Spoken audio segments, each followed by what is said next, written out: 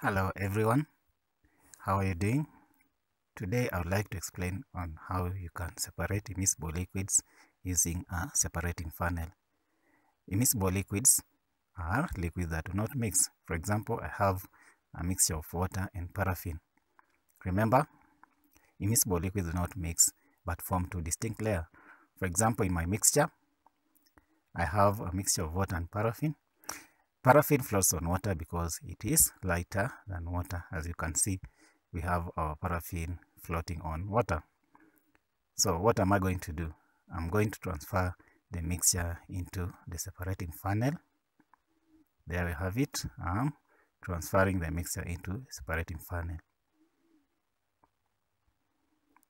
Then allow the mixture to stand for some time so that the two layers can become distinct.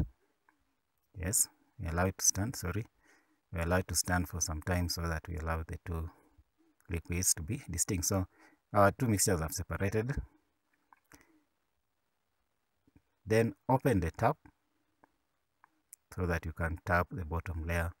Remember, the bottom layer is water, so tap it.